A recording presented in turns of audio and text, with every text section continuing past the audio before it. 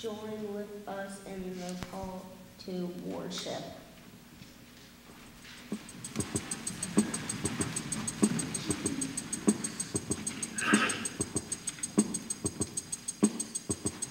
Slosh, slosh, slosh, oh my gosh, celebrate today, it's a puzzle day.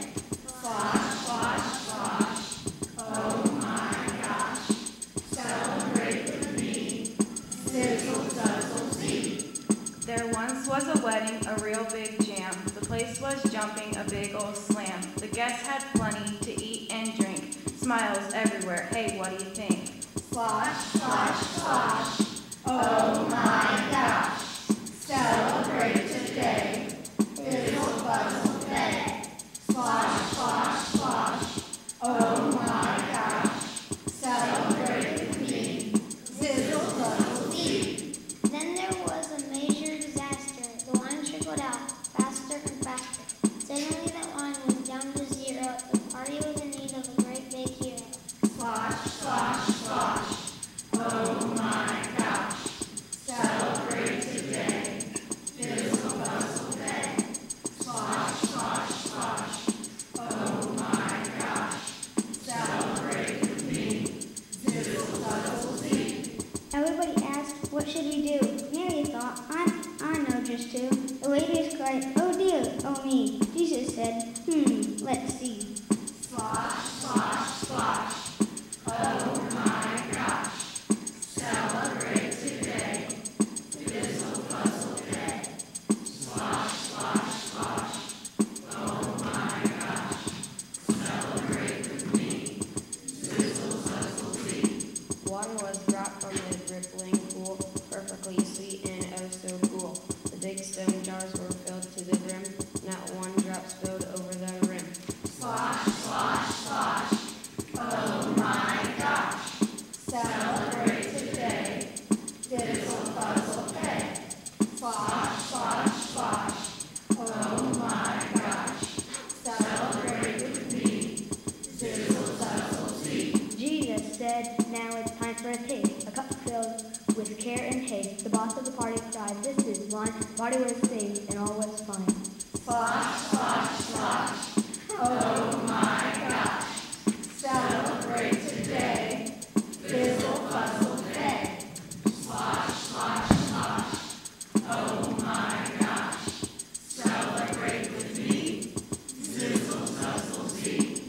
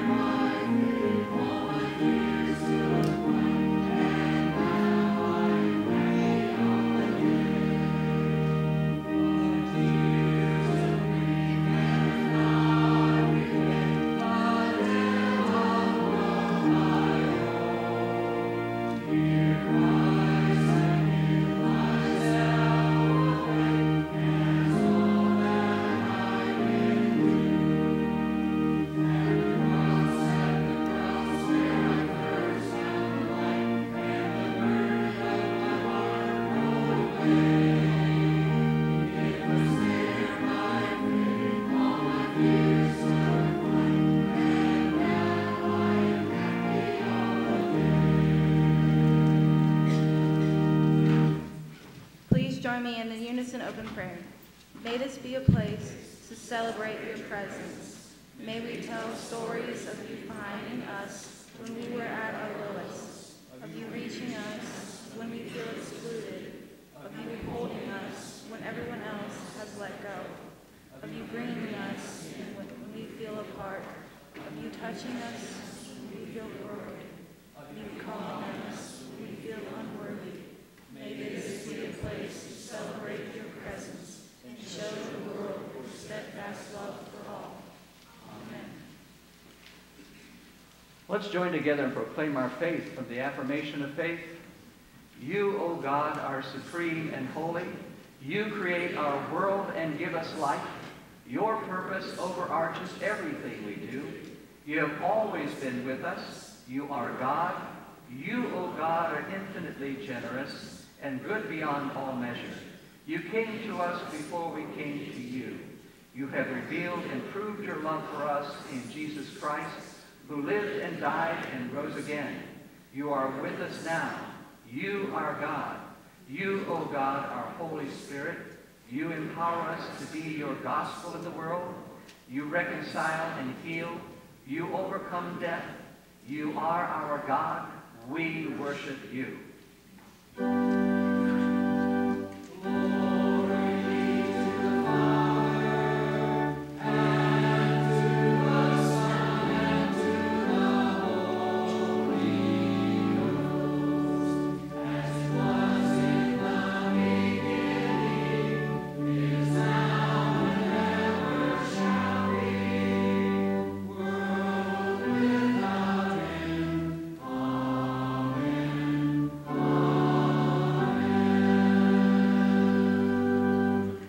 The love of God be with you.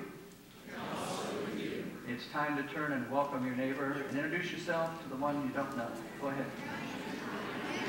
Peace of God be with you. Good morning.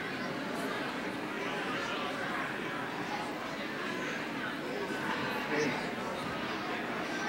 You guys did a nice job. Very nice job.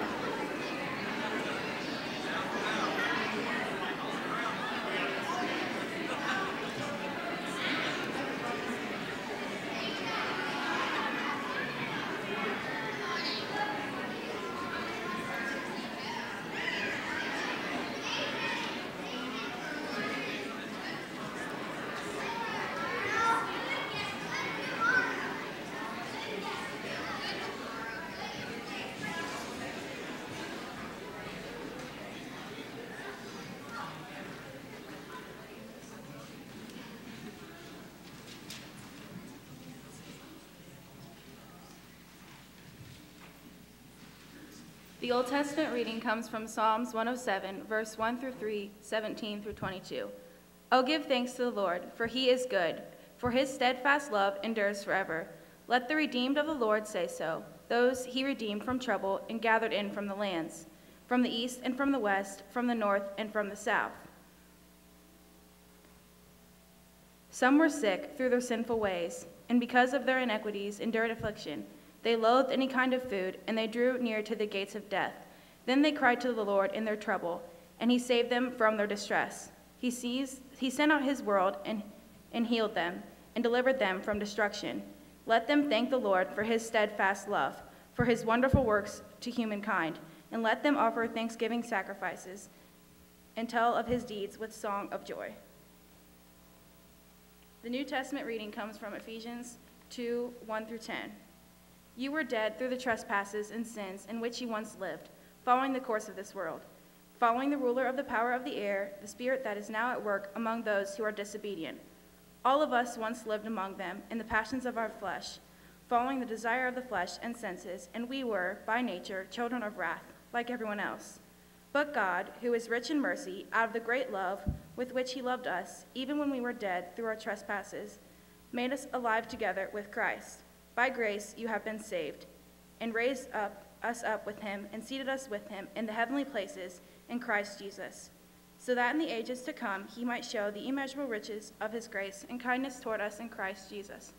For by grace you have been saved through faith, and this is not your own doing. It is the gift of God, not the result of works, so that no one may boast. For we are what he has made us, created in Christ Jesus for good works, which God prepared beforehand to be our way of life.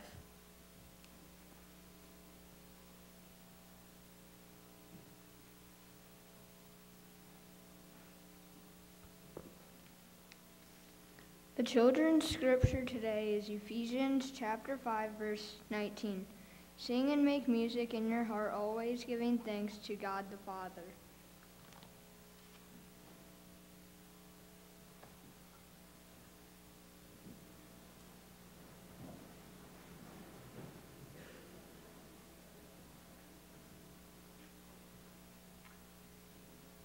Our gospel message comes from John chapter 3, beginning the 21st verse.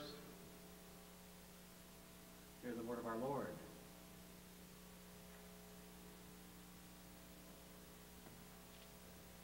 Excuse me, I'm on the wrong page.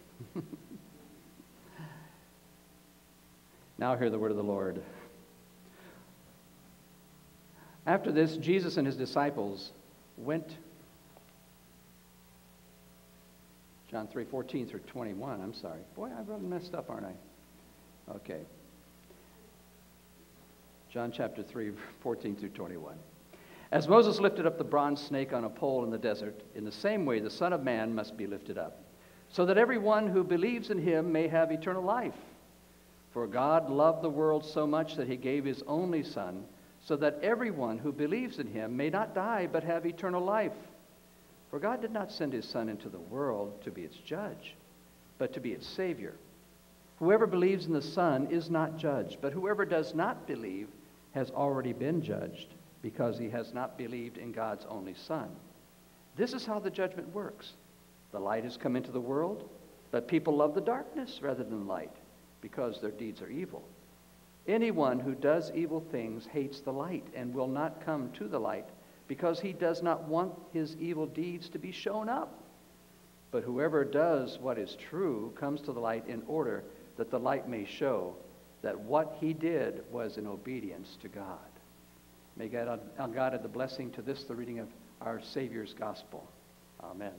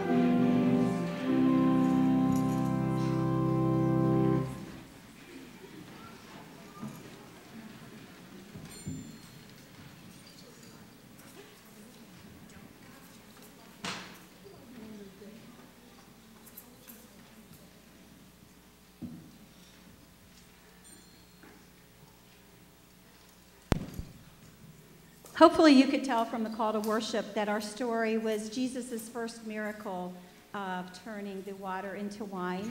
Our units have been about love, Jesus' miracles, and the widow's offering this time.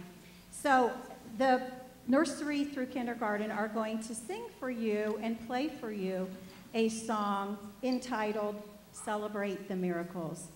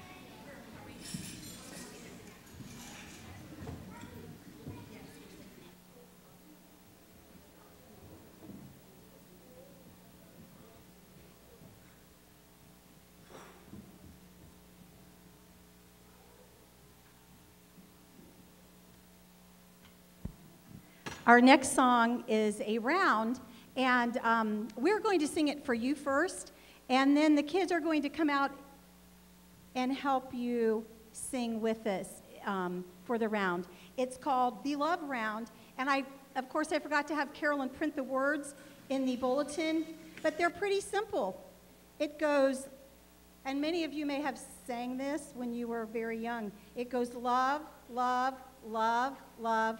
Christians, this is your call. Love your neighbor as yourself, for God loves us all. But they're going to sing it through 3 times. 9 times out of 10, we do it right. And hopefully this will be that one of our 9 times out of 10. You guys ready? Okay, who's group 2? You guys? Okay. 3, 4. All right.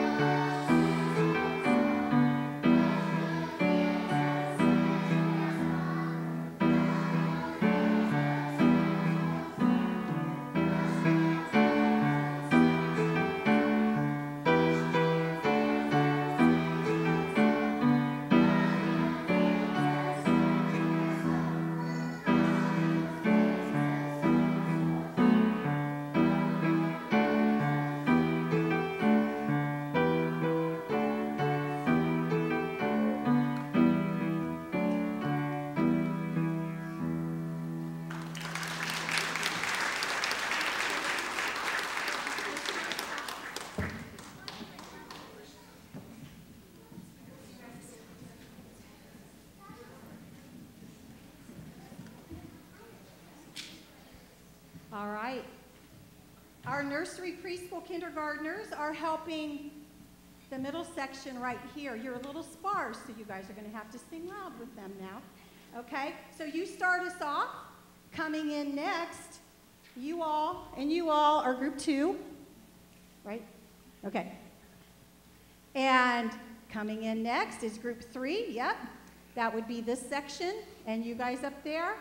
And group 4, you have your own little choir back there, okay? So please help us out with the Love Round.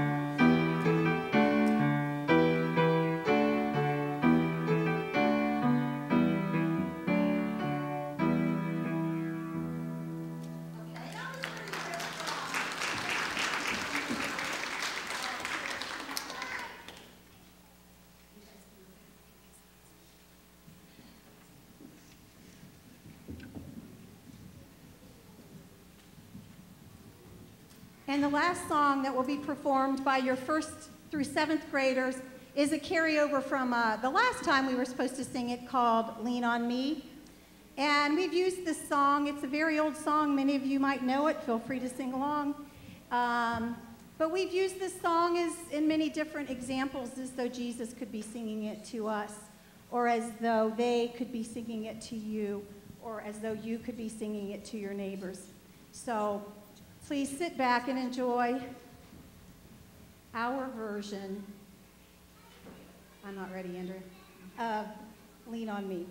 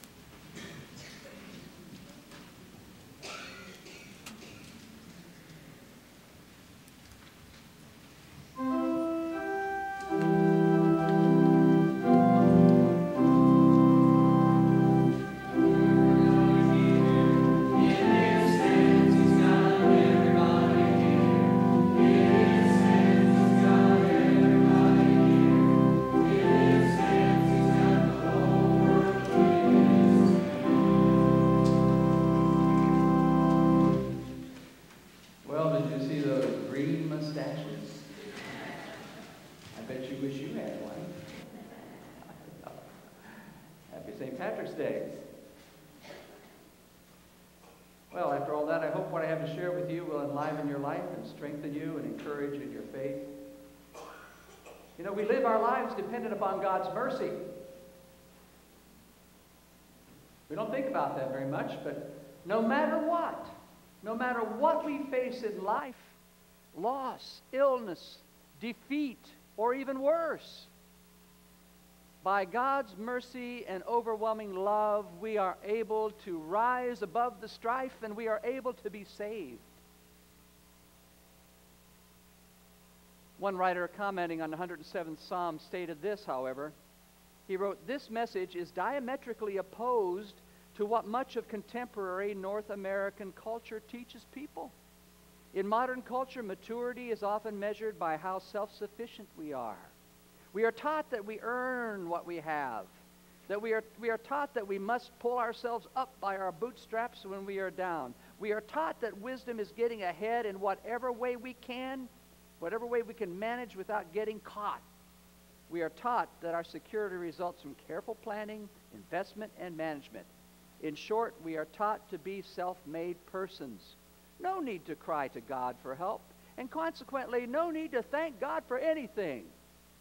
Seldom, if ever, does it occur to us that human life depends on God." Well, that's a condemning thing for somebody to write. Think about it, though. For an example, it is God who engineered the process that creates the oxygen that you and I breathe, that we just breathed just now, and without which we would surely die. Our largest supply of oxygen in the world comes from the Amazon rainforest of South America. It is estimated that at the current rate that rainforest is going to be harvested, that by the year 2050, now I'll be, if I live, 100 years old, so it won't matter, I'll probably be dead by then.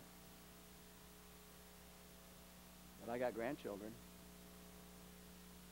By the year 2050, it will no longer exist.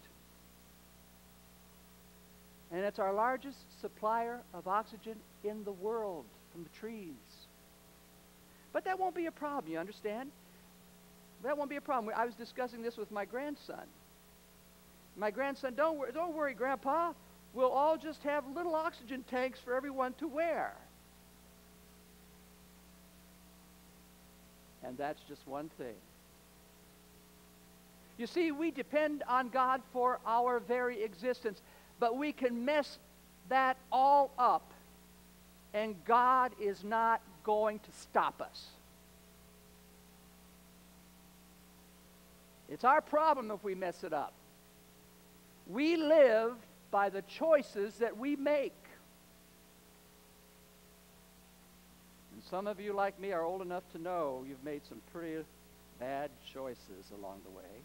You made a lot of good ones, but there's some you wish you hadn't made. My life, your life. Should have listened to Mom and Dad. Why should we recognize and why should we accept our dependence on God? Well, the first answer that the psalmist gives us to that question is because he is good. God is good. Jesus' half-brother James, the son of Mary and Joseph, wrote, "Every good gift and every perfect present comes from heaven." It comes down from God, the creator of the heavenly lights, who does not change or cause darkness by turning. Hymnist Thomas Chisholm in 1923 wrote the words to this great hymn that says, "Great is thy faithfulness, O God our Father. There is no shadow of turning with thee. Thou changest not. Thy compassions, they fail not. As thou hast been, thou forever will be. Great is thy faithfulness. Great is thy faithfulness. Morning by morning, new mercies I see. All I have needed, thy hand hath provided. Great is thy faithfulness, Lord, unto me." God's faithful goodness to humanity, when it is put to the test, has never failed. Governments fail. People fail. Relationships fail. Friends fail. But God's love never fails.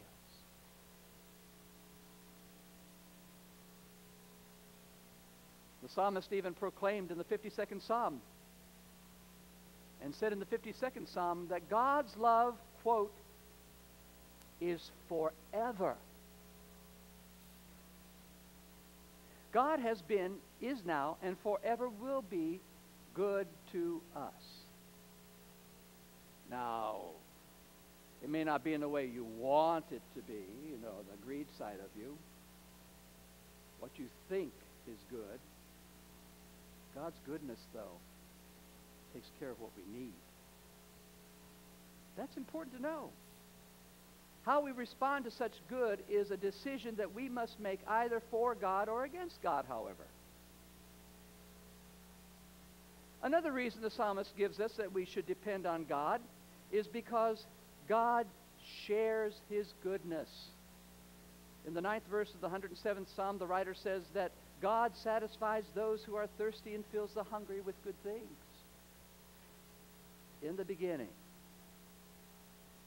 when God placed Adam and Eve in the Garden of Eden, it was God's intention that they live in a true paradise. There was nothing that they needed. God provided it all. It was all there. There was no death. There was no disease. There was no sin. The pair, however, made a misdirected choice. Evil tempted them and caused them to believe that they were capable of making their own decisions and caused them to believe that they could be gods themselves. Be like God. So they chose to go the way evil directed them to go, and forgetting that it was God who made paradise for them in the first place, and forgetting that they truly were dependent upon God's good graces, and forgetting that they were the created, not the creator. That's what humanity does. We forget that we are the created, not the creator. So, as a result of poor judgment, humanity essentially turned our collective back on God's goodness, and we lost it all, and the paradise went away. And in the Bible it says, man will work by the sweat of his brow, and he will eyebrow, and he will work by the sweat of his brow, and that woman will bear her children in pain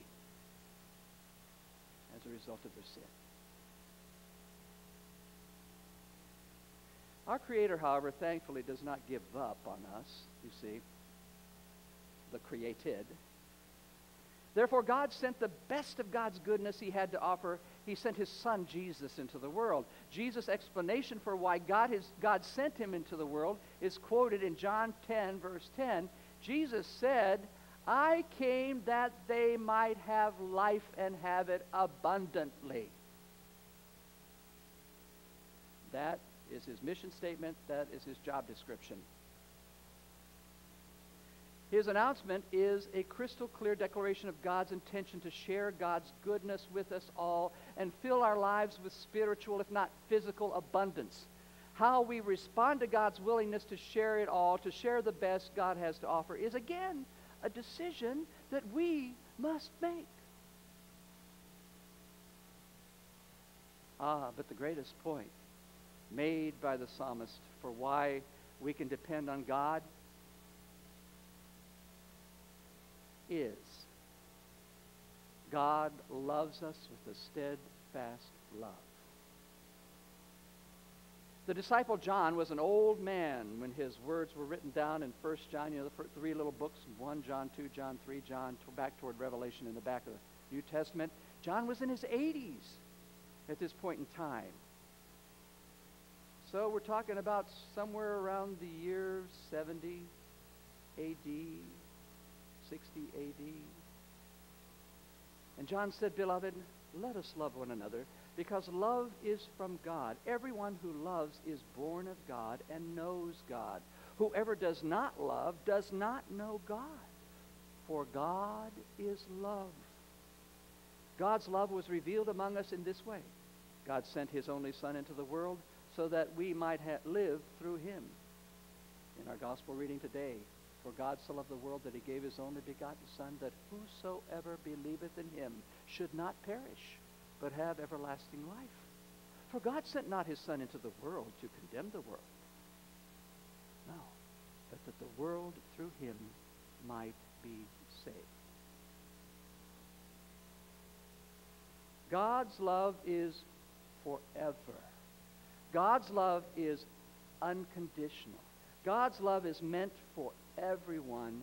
God's love is never failing. So, our existence depends on God's mercy. Our existence depends on God's love. We can deny it in our lives, but the truth will not go away. You know, that's a modern problem we have. We all like to live in denial. We all like to forget.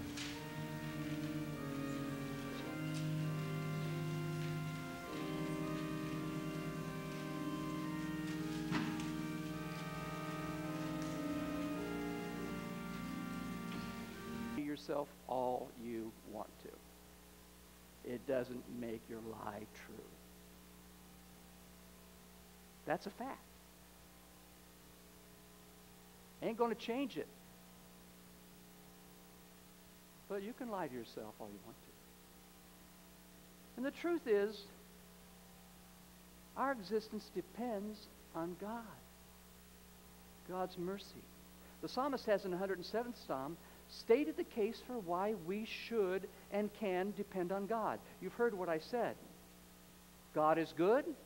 God is willing to share his goodness. And finally, God loves us with a steadfast love. What more do you need? What is left to say is what our response to God should be for such great gifts as our Creator offers us. There are two clearly obvious ones to me. First, we should be grateful. We should be grateful to God. Instead of believing the flawed logic that we mortals are self-sufficient, not needing God's help, why do I need to thank God for anything? I pulled myself up by my bootstraps, and I am my own man, you will note.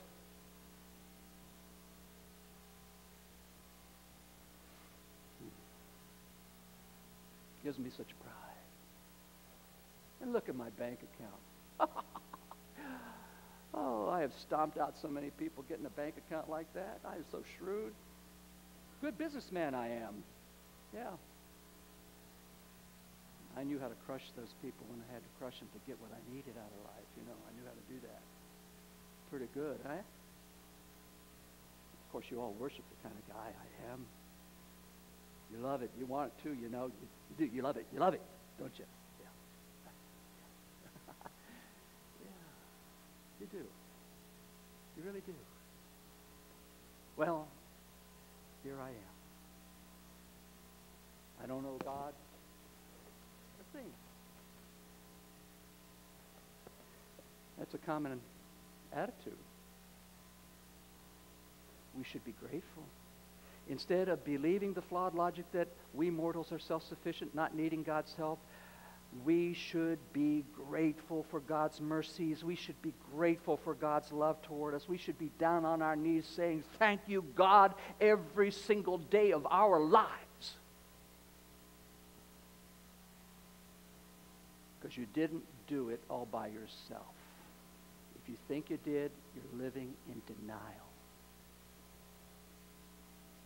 You had lots of people along the way to help you. You had mom, dad maybe, grandma, grandpa, aunt, uncle, brothers, sisters. You had people who stood behind you all the way and brought you to where you are. You had a God who gave you that love that you needed, which nobody else would give you. When you felt all alone, when you felt depressed, when you felt put down, when you felt like you weren't nothing but the scum of the earth, God was there. Thank you, Jesus. Thank you, God. Thank you, thank you, thank you. Every day. Not once in a while. Not just when you come to church. Not when you pray with Preacher Ed. Every day. The second response all of us should give up, of the two that I said we do to respond to the three wonderful gifts from God, is that we should have a steadfast love for God ourselves. The disciple John, after describing God's love, as I read to you earlier, went on to say, "Beloved, since God loved us so much, we ought to love one another. God is love, and those who abide in love abide in God, and God abides in them." That, friend, is the basis for everything God has done with and for us. Love that deserves love in return. If you truly love, you give love back. Oh, I know it's nice to go through life having everybody love you, admiring you. It's great for the ego, makes you feel good, you know, I'm lovable and everybody loves me. But it isn't worth it if you don't give love back. You see, God loves us. We owe God love. God invented love. God is love. And if you have the ability to love, it's only because there is a God. And if you truly love, you'll return that love in kind. That's simple. That's simple. In theory, there should never be a war. In theory, there should never be poverty. There should not be anybody hungry, no one homeless. If we truly loved. But, of course, being like Adam and Eve, all of us, you know, we have to believe that we can have it all on our own. God is love, and love deserves love in return. So, no matter what we face, no matter what, standing with us will always be the goodness and the steadfast love of God. For God is good. God is good indeed. And God loves us. Amen. Pray with me, would you? God, we are grateful for your love. We know sometimes it seems like we don't care. We get so wrapped up in ourselves and our own self-importance, and we look away at other things and don't look to you. Forgive us, God. Forgive us for not seeing the truth in all of this. That no matter what, you are with us. You are there. You've always been there, and your love prevails and can be a wonderful gift in our lives. Help each one in this room to see that and to live it, to allow it to occur in their lives, to feel your love, even in the worst of times. Bless each person in this room. Bless those who are not able to be with us today. Bless those who are watching us from their beds, sick, watching us on television. They'd like to be here. They'd love to trade places with anybody in this room just to be in this building, but they can't because the body just won't move. But bless them, we pray. Let them know we care about them. Bless those whose names we've mentioned before the service of prayer. Watch over each one of them. Be near them. Be close to them.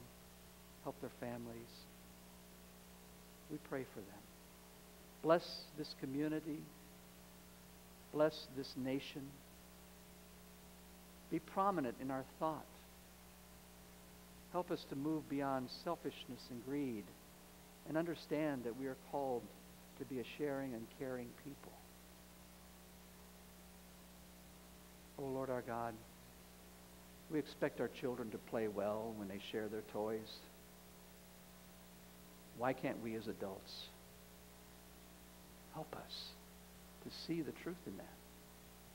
And help us to be a blessing to this world in the way we live our lives, the way we share our faith, in the things that we do and that we say. And we ask, God, that you'd help us to know that we can make a difference. Thank you, God.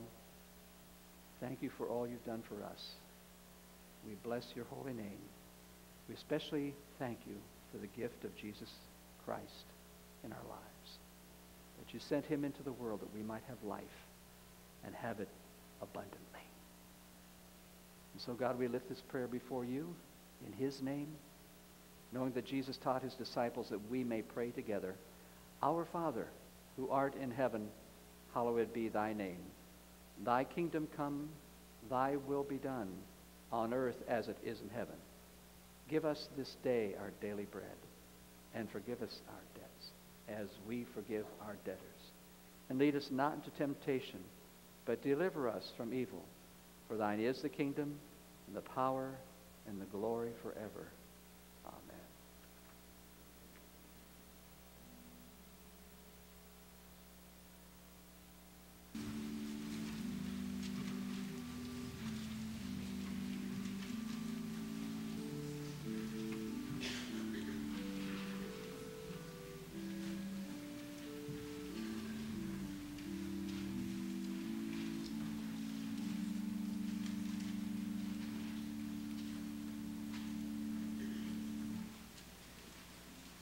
God has blessed us in many ways. God shares with us much. As you share with God what you have to give, you'll be blessing the work of God. Give truthfully. Be grateful that you're able to.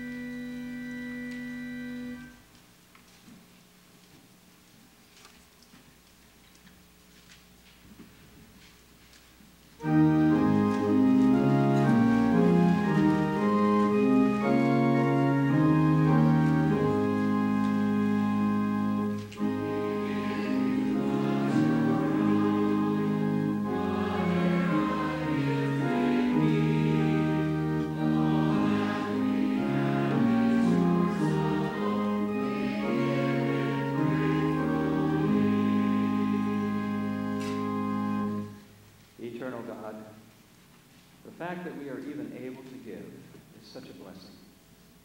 That we're able to take part of what we've earned, part of what we've received from our earnings, and give it away. And be able to go home and take care of our bills and our food and all the things that we have to take care of. It's a blessing to be able to do that.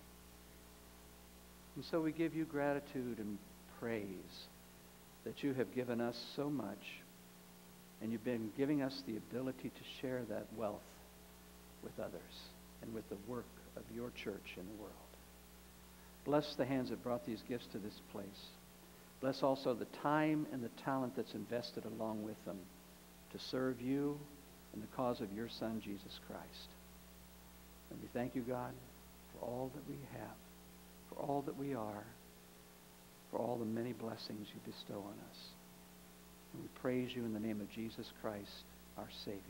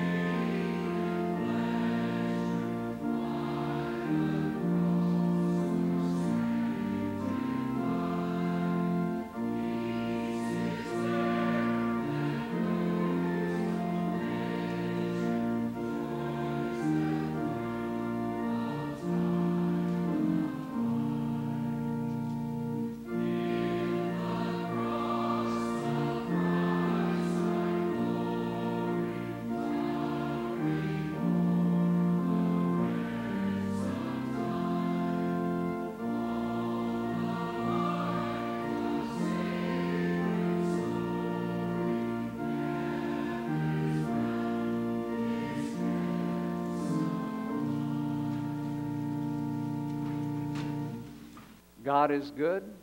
God shares his goodness. And God's love is steadfast. You can't have it better than that. So when you walk from this place, recognize that in your life. Live a life that blesses God for the love that God has given you. And go out caring about what happens to other people. You know, Kid Rock has a song out. He says, I can't shelter the homeless. I can't feed the poor. I can't take care of all the world's problems. But the least that I can do, he says in his song, is care. We lack a whole lot of caring in the world. Be the people who care. Go forth from this place and bless others with your presence and your love. Go forth and be compassionate and faith-filled people, and God will be faithful to you. God's face will shine on you, and God will grant you peace.